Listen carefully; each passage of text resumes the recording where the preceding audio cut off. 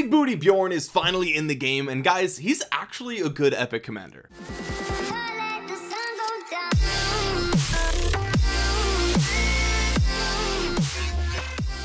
You know the drill. Cheers.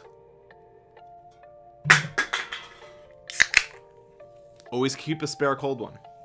No, there was actually a little bit of soda still in there. Fuck. So Bjorn is here. Okay, we've known about him for weeks and weeks now, and he's finally here in the game. If you want to know how we got him and Ragnar so fast, make sure you stay to the end of the video, where we opened 650 treasure of the warrior queen, which yielded 465 silver keys and 78 gold keys that we've been saving up, and I think we got some pretty sick results. Make sure you check that out. Also, if you're new here, about 80% of you guys are not subscribed to the channel. Go ahead and click that sub button. I've literally got mouths to feed here. Okay, if you don't subscribe and like the video, how am I going to afford to put food and water into my baby's stomach? Anyway, Bjorn Ironside is actually a really interesting and useful epic commander here in Rise of Kingdoms. Now, of course, I've seen other Rise of Kingdoms YouTubers make their video about Bjorn, talking about his utility and how he's actually pretty good, and honestly, I think some of the commander pairings that they gave were very valid and honestly really good, but I think a lot of the commander pairings that I saw from some of the other creators were, you know, a little bit of an early game pairing, right? Like, if you're going to be using Bjorn primary, I think that really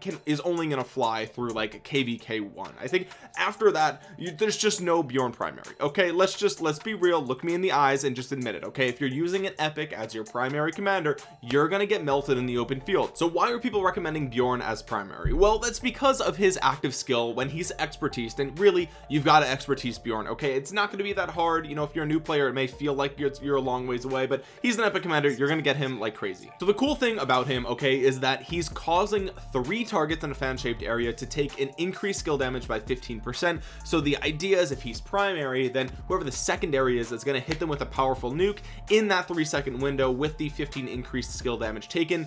And you know, that's the logic, right? And I get that logic, and I think for KVK1 and pre-KVK and things like that, I think that's a solid plan, and Bjorn definitely should be the primary. But I think if we're being realistic, right, Bjorn's got to be the secondary. He's just got to be, and the primary has to be a tank. That's how I'm looking at it. I'm looking at Bjorn as almost like a Joan of Arc, or like an Ethelfled, right, or something of that nature, where in my opinion they just have to be the secondary. For those of you who are new around here, okay, maybe you're a new player, this is why Bjorn has to be a secondary. Okay, can you tell me which of these 2 commanders has an epic as the secondary? I'm gonna give you guys a second. Okay, maybe you're gonna pause the video, maybe you're gonna try and zoom in, but honestly, from here it's really hard to tell, right? It's really hard to tell because all you see is the emblem of the primary commander. So what does this mean? Now, of course, you know, if you zoom all the way in, you could see, okay, yeah, that, you know, if you know what all the characters look like on the open field, then you could say, oh yeah, that's Bjorn. Okay, I understand that.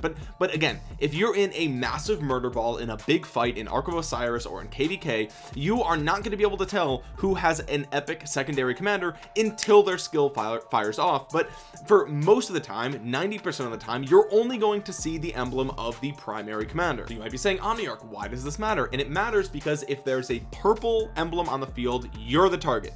You are going to be who people hit first, because they assume that if you're using an epic, your commanders aren't good, your tech isn't good, you're not a good player. That's what they're going to assume, and honestly, they're usually right. So in the long run, okay, KVK2 and on, and honestly maybe even in KVK1 as well, you're going to want to use Bjorn as a secondary commander. But just because he has to hide behind a legendary doesn't make him a bad epic commander. I would argue that Bjorn is probably the 3rd best epic commander in the entire game. We got Sun Tzu, we got Joan of Arc, we've got Bjorn. That's how it is. Okay, here's why I think Bjorn is getting that bronze medal. For an epic commander, he's actually dealing decent single target damage factor. Now I know 700 isn't that crazy, but his 4th skill, which is 800 damage factor plus the 700, so you know, you're getting a solid single target damage factor out of an epic commander, which is nice. But what's really nice is that you're getting 20% of stats here. It's not as good as the 30% that you get from other commanders, but the fact that he has so much utility in that 3 target debuff here, where they're taking 15% increased skill damage, that's crazy. Think of it like this: when he uses his active skill in a big murder ball scenario, then 45% increased skill damage is happening as long as those people get hit in that period. Where do we see 45% increased skill damage taken? We see it here on Tamiris's 4th skill. This is the reason that people love Tamiris so much, especially in things like swarming structures or cities, right? Having a Tamiris there makes it way easier to melt that structure down because they're dealing more skill damage. Now we're looking at Bjorn, and obviously, you know, specializing and focusing all of that skill damage taken on one target is better, right? But again, this is a legendary commander. Bjorn is an epic, so the fact that you're still increasing the amount of skill damage that the enemy takes by 45%, it's just over the course of 3 targets. Yes, it's only for 3 seconds, whereas, you know, Tamiris, that's an extreme comparison, but you can see what I'm talking about, right? And for the longest time we've been in an AoE meta, right? You see tons of Guan Yu in the open field, you see Isonges everywhere, you're seeing Herald, right? You're just seeing a ton of AoE in the game right now, and if you have some Bjorn with you, that means that you're adding a ton of utility to all of your allies in the open field, because even though he may not be dealing crazy damage to everybody like Isong, or he may not be able to destroy players like Guan Yu, having him there, at least a couple of players with a Bjorn as a secondary, is going to increase the effectiveness of everybody else around you to a staggering degree. Now obviously we're gonna have to wait and see, you know, how exactly is Bjorn gonna play out in the long run, and you know, if you're in like an Imperium kingdom where everybody's a mega whale, you're never gonna see him, right? Like let's keep our expectations realistic here, okay? I'm talking as an epic commander, this is really great utility, which is great news for free-to-play players, because if you're a free-to-play player, guess what? You just got a really solid epic commander into the game, and you actually can contribute in a very meaningful way in the open field. Now I also think Bjorn is going to be really powerful in Sunset Canyon, especially again early game free-to-play players. You're going to want to use Bjorn probably in this game mode as a primary commander, because it doesn't really matter, you know, people are going to know what you have regardless, so having him as primary is definitely a good bet here. But imagine this, right? Okay, imagine this right now. I can remove Joan of Arc from my Constantine and we can throw in Bjorn, okay? And I want you guys to follow exactly what I'm doing here, what I'm talking about, okay? I want to see when exactly Bjorn's active skill goes off here, okay? Because we know that Constantine engages in battle first, which means his active skill is going to go off before Ethelfled in the back row. So I just want to see, we've got boom, there it is, Bjorn goes off, and then we see Ethelfled goes, and then we see Isong goes. So that's really important to know the timing there, because if you have Bjorn as secondary, that means that he's going to apply that 15% debuff to 3 targets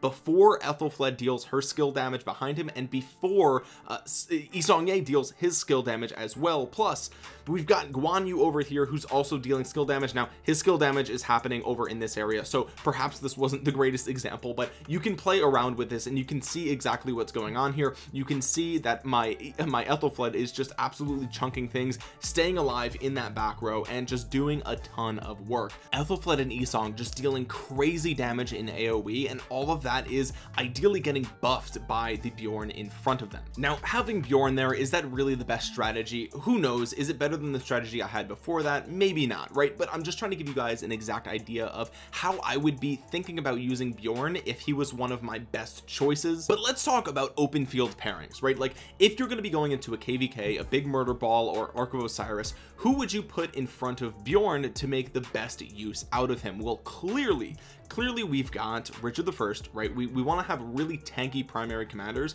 because eventually people are going to catch on that you have an epic as a secondary, which is going to make you a pretty big target, and you just want to keep that utility alive as much as possible. Same thing here with Charles Martel. Great choice, right? Because if he gets swarmed, that extra counterattack damage is going to be really powerful, and even though Bjorn isn't dealing tons of skill damage, at least his skill damage will happen during that 30% damage bonus window, which is nice. Of course you could go all out with Guan Yu primary, but I think that March is going to get melted down pretty quickly. Same thing if you do an Alexander, Alex primary, Bjorn secondary. I think eventually it's going to get melted down pretty quickly, but at least you do have that shield here, and you're adding to the support role with that smaller shield as well. Constantine is actually a really nice one, because I feel like a lot of people just avoid Constantine just in general. They see him in the open field, they know that he's doing some really nice buffing to his allies, but at the end of the day, like, he's not dealing any damage at all. So, and he's kind of a pain to kill, right? Like, like usually it's a pretty tanky army if there's a Constantine there. So I feel like a lot of people just don't swarm Constantine. I don't know, maybe that's just my experience. My Constantine tends to get swarmed last when I'm putting out a bunch of marches in the open field, but maybe you guys have a different strategy. Maybe you focused Constantine, but for example, Constantine primary, Bjorn secondary, he's going to deal a little bit of damage, which Constantine is lacking, but Constantine provides the bulk and the legendary avatar frame to hide behind in the open field, which is nice. And again, Constantine really does play that support role really well. And if you wanted to go full support and damage, you could do Ethelfled primary with Bjorn as secondary, and you're probably going to get swarmed down instantaneously because people love to pick on Ethelfled in the open field. But hey, that is a really solid support march in the open field, and she does do nice damage, which is true. 465 silver keys, 78 gold keys. Let's see how many of Bjorn we can get. Let's see how many of Ragnar we can get. Honestly, we're just gonna open all. We're just gonna open all for the silver keys. Let's see what we got here, ladies and gentlemen, boys and girls. I did see a couple of skull. Hang on. So we got what is it? 6 Bjorn. We got 6 Bjorn here. Absolute trash. So damn, 15 Scipio, only a single Sun Tzu.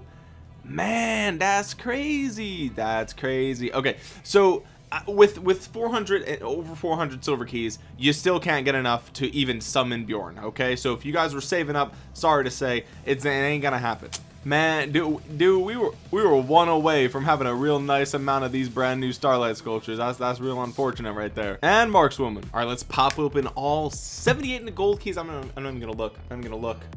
Oh wait, I gotta hit yes. Okay. So let's take a look here.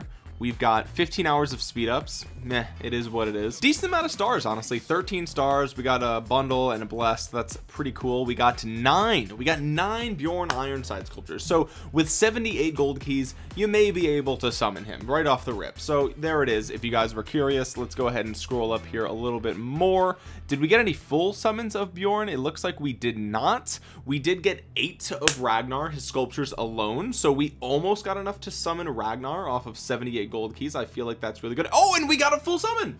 We got a full summon of Ragnar right there, boys and girls. Let's freaking go. Honestly, I love the fact that I got a full summon of El Cid too, and we got a ton of Julius Caesar. We got some Ahmed. This was better than I thought. Wow, that's actually great. Wait a minute. I got 18 Ragnar sculptures and I got 16 Bjorn sculptures. How the hell did I get more of the legendary? I love this screen. This is my favorite screen in the game. Also, did you guys notice that you can buy Saladin, Constantine, and Tamiris now in like the shop here, like in the daily special offer? Like that's actually crazy. These are really powerful commanders, even late game. Come on, give me a bunch of Saladin, baby. Come on. Oh, 9? Ooh, bitch, 9. Let's go. My little baby Saladin on his way. If you made it all the way to the end of this video, hopefully you guys found it useful or informative, and if you did, make sure you drop a thumbs up on it. It really helps out the channel a ton, and it helps get this video out into the YouTube algorithm so other Rise of Kingdoms players will see it. As always, if you're new around here, make sure you subscribe to the channel and click that bell to be notified the next time that I upload a Rise of Kingdoms video. As always, there's links to all my social media accounts in the description below, so make sure you follow me over there on Instagram, Twitter, Discord, all that stuff. It's always down below, as well as a link to download Rise of Kingdoms absolutely for free for your PC. It's a program called BlueStacks, and it's my favorite way to play Rise of Kingdoms. I've been using it for years, and it's a free way to support the channel. And also, if you don't like it, you can always, uninstall it later. With that being said, guys, thank you so much for watching. This has been Omniarch. I will talk to you guys again soon. Peace.